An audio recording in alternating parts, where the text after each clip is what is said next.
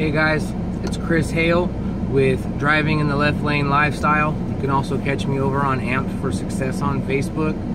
I want to come and talk to you guys for a few minutes today because this morning I woke up to a series of events, and some were positive and some were and could be considered very negative. And when you go through things, moments of stress, whether it's from related to your work, your family, your finances, or your health, or so many other things, it's easy for us to lose sight of who God is, because when we forget who God is, we try to do a lot of things ourselves. And when we do that, it seems like we get a lot less done no matter how much harder it is we're working. It just seems like we're going to keep trying and trying, and it's like, you've got to remember God is peace, God is love, God is forgiveness. God is something we will never understand or fully be able to explain, because He created us. You know, it's like Pinocchio looking up at Geppetto. Yeah, he knows who he is, he understands, he takes care of him, but he doesn't get it, not on a real scale. And when you fathom in or factor in the fact that God has created the heavens and the universe, it's really different than just talking to someone next to you, even though it feels like sometimes you can talk to God and He's right there next to you.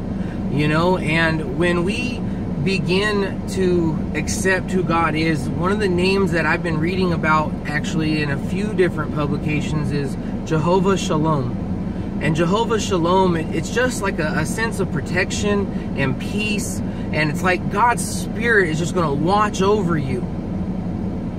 And by that name of God, it lets you see another part of Him, of how intimate and how much He loves us. How much that we are special unto Him, even if everyone else has turned their back on you, He hasn't. You know, He's right there, and it doesn't matter where you are or what you're going through. You know, a lot of people blame God for things that happen to Him. The God that I know or have come to know, He doesn't wish harm or anything bad on anybody. But for those of us that go through struggles and have times where we have been tested by different things of this world, for those of us that keep the faith, yes, God will reward you for that, here and the next. You know, the enemy came to steal, kill, and destroy. He didn't come to play by the rules. You know, it doesn't matter what he has to do, what lie he has to create for you to think, speak, or begin to really believe and live by. But the Bible says even in God's shadow, like when He turns around, there's no shadow, there's no darkness by God. There's no other half like where it's just He's good and bad. No, God loves us. You know, you, me, all of us, God loves us. And that might sound corny or a little Sunday morning school status from when you were a kid or whatnot, but truthfully, it is. And without it, we won't make it through this life. We'll think we can because we're big and we're badass and we've done things. You know, I can sit in a room full of people who've killed people and we can have a good conversation. You know, there's not a whole lot.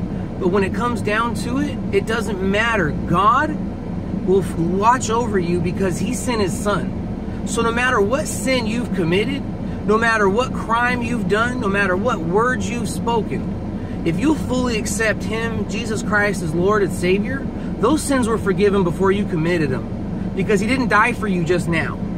He died for you a long time ago, which means He said then, there's nothing you can do that will make me close myself off to you.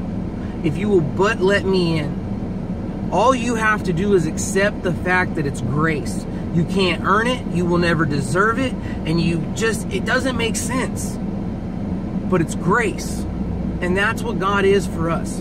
He gave us Jesus Christ to show us a better way, to remind us how He began this whole thing. We get so busy, we forget to take a Sabbath. And I'm not saying you've got to necessarily take Sunday off. But God designed us with the principle of rest. Whether it's work all day, sleep at night, or work all night, sleep during the daytime. Sorry, I got tongue-tied right there. But the thing is there's a period where you need to shut down and turn the computer off and not do anything. Spend some time with your wife, your kids, go do a hobby, whether you're gardening, you scuba dive, or you skydive, or whatever it is you do. I mean, something that's for you. Read a book, take a few minutes, relax, shut the world off for a minute.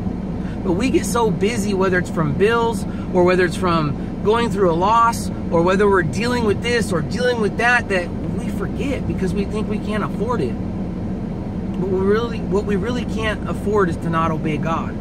You know, it's easy to think we cannot afford to skip on the world. The world's in front of us. God's asking us not to skip on him by faith, and he's not always right in front of us because we can't see him. You know, it's no different than watching the wind move, though. Those leaves in the trees, they move around. God's here. That's real and that's legit. But you've got to have enough faith to make it through what you're going through, which means you can't let circumstances or conversations steer you away from the truth and the one true God. Because when it comes down to it, I can talk to a Muslim, I can talk to a Satanist. It doesn't really matter. I know what I know, and I know that I can listen to them enough to understand them, and then to try and tell them, look, guys, I get it, you believe in it, but I've got some real truth for you right here. But you've got to say it in a way that brings it about. You've got to represent Christ in all things. You know, he sat with the sinners and the tax collectors. He rescued the prostitutes. God did not care. He just said, accept my son. That's it. So if you haven't done that, I encourage you to take a moment and do that. And it ain't very difficult. All you've really got to say is, Lord Jesus, I know I've screwed up, but I really need you in my life. And I need a fresh start and a change starting today that's visible. And I need some faith so I can know you and get to know you. And then you get plugged into a church. It's real simple. Simple steps. It's not complicated. I know when I got saved, it was a matter of I went to prison for 7 months because my friend we got arrested together, okay? And when we were arrested, the witnesses pointed some fingers, and I took the blame for both of us and let them leave. And I went and served 7 months for both of us. It wasn't even a big deal. But in that 7 months, I stayed almost 4 years, and I did 22 months in the hole. So I spent basically 2 years in an isolation cell for getting in trouble, because I like to get in trouble, I guess. And getting out of that, February 11th, 2013, 10 days later, I had a DUI. I just lost 4 years and I was going back. I didn't ask God to save me from the trouble I was in. I didn't ask him to rescue me from where I was at. I just simply said, Lord, no matter how this goes, I'm going to follow you because I need your help to get through the mess I created, and I can't do it alone. So if you'll lead me, I will give you the glory for every part of my life from this part forward. And that's why I don't care where it is, what it is, or how it is, you won't see me not give God glory for it. Even if it means I lose a business connection, a customer. I've had people tell me they won't buy from me because I'm a Christian. I've drawn a little fish on a brochure and a lady literally told me, I'm atheist, I think God is bullcrap, etc., etc. And because that's your beliefs, I'm going to tear this check up. I watched $700 get taken out of my hands. Oh well, like I care. I'm going to heaven. Streets of gold, way better. Okay, it's like Super Bowl Sunday times extreme amounts extra. Okay, it's way better. And so it didn't matter. Admitted at the moment, I was kind of like, crap, that sucks. But in reality, I knew it didn't matter because I wasn't changing my salvation for that. But you'd be surprised how many people will lose their salvation for that. You know, Peter denied Christ too, and he still was accepted back. He was the rock. You know, the original rock.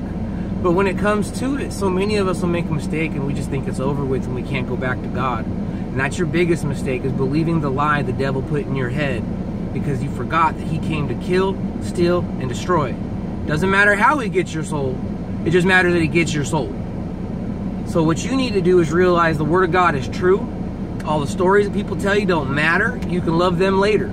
Right now, go get right with God and get loved by him, because right now you need that hope and restoration, because you need that strength, because God's telling you it's right here. It's right here. All you have to do is ask me to come in. It's not a game. It's not a joke. It's not something to pass by time or to get a thank you or a like.